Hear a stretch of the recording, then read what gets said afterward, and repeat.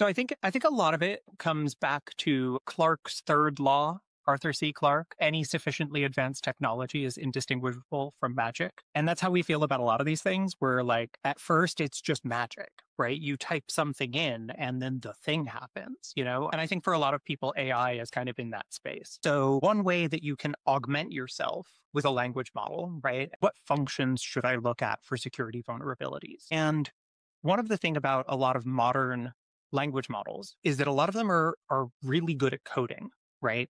So the various model providers, whether we're talking about an OpenAI or an NVIDIA or a Meta, have worked really hard to make these models good at coding. And so a lot of the security is a generalization of that coding skill, right?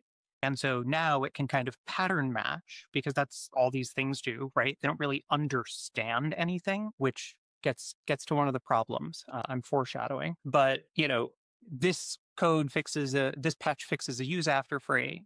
And so if you're saying I'm looking for use after freeze, then the model's going to pattern match and say, oh, well, this block of code, this function looks like it may have a use after free.